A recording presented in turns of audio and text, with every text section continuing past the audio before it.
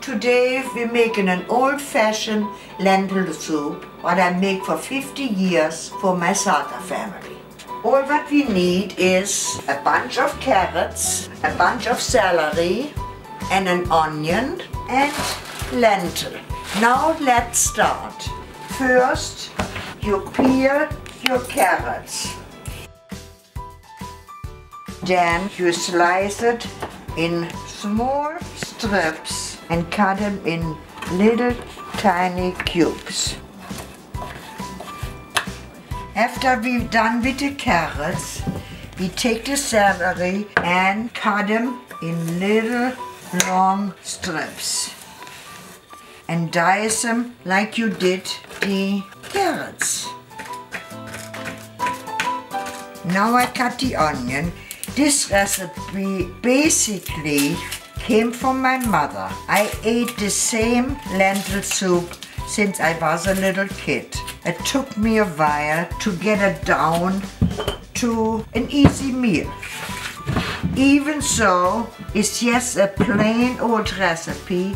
Lentil and vegetables are very healthy, and the onions, of course, makes you a little cry. So after we cut all the vegetables, it makes a big dish for it. My grandkids and my husband, especially in the winter, like to come home to a warm, healthy meal. All what you have to do is take a big pot, pour some little olive oil in it. You have to look in there. Just a little olive oil. Turn the heat on high. When it starts simmering, you have to put the vegetables in. You put some salt, pepper, let it cook, let it cook, let it. In the meanwhile, I have some hot water cooking. When this is done, I put hot water in it.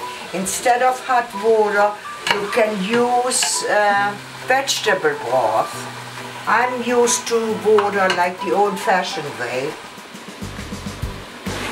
Now I think it is sauteed enough, and we add some hot water to it. Now I add the lentil. You always have to check, put the lid on, and have to check if it gets thicker and needs more water.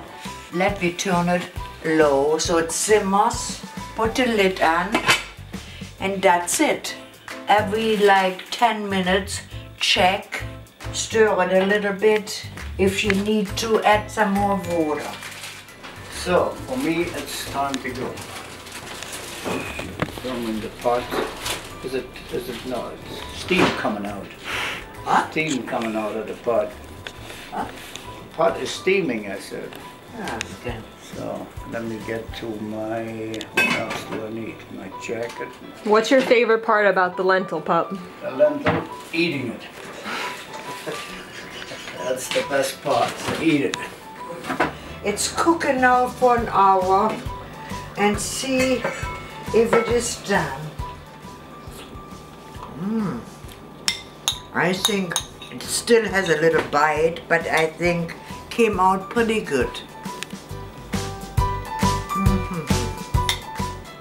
To the next time we do our cooking show. Auf Wiedersehen.